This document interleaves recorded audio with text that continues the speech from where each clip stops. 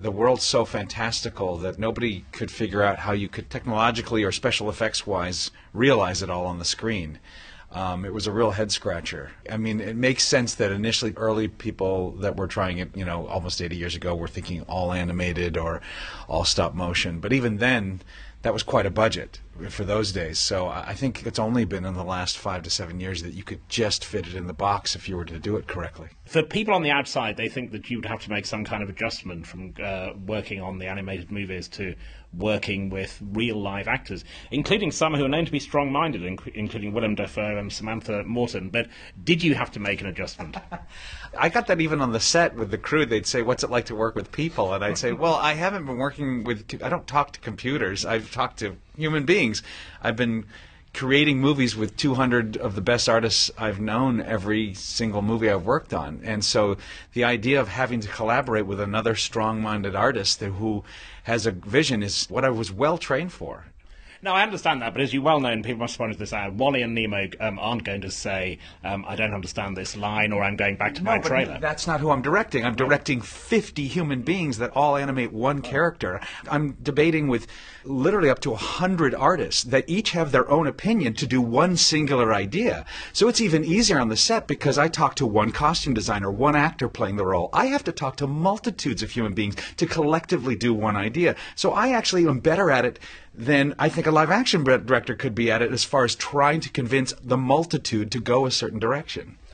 Even so, the question of what a live actor needs from a director, you had to think about that, didn't you? They're an artist. Again, they're a human being with 2 ears, mouth, and eyes. And they have a brain. So does everybody else I've ever dealt with. They just want to know that what they're working on artistically is worth their time. And in that sense, every artist is the same. And an actor is no different. They're an artist too. They're not usually driven by money and fame for as much as that's a wonderful windfall. They want to make sure that what they're spending all their time investing their heart and soul in is going to count. And that is, to me, exactly the same kind of discussions I'd have with Willem Dafoe about what was the best thing versus an animator that's sitting at his desk. There are many debates in Britain, and I see in America, whether 3D is absolutely the cinema of the future or is just going to be an occasional novelty. Where do you stand on that? Well, nobody can know. Certainly history has shown that it was ultimately a novelty the first time it was tried. What I applaud is the desire to get people to leave their homes and go to the theater. So anything that will get people to still go out and teach the next generation and pass on how great of an experience that is, then I'm all for it. And the question of budget, where everyone says $250 million budget, do you just close your mind to that, or do you feel it, like sometimes people do when they're transferred in sport for big sums of money, do you feel it on your back? Well, that's assuming that I've worked with the lesser budget. I've always worked with huge budgets. I mean, the truth is, this is all I've ever known. It's all scalable. It's all relative to whatever was the dollar at the time.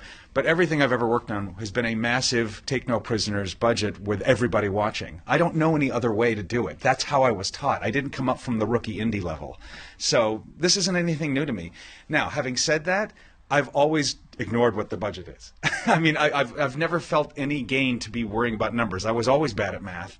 All I care about is I look to my producer and go, can I get what I need on the screen or can't I?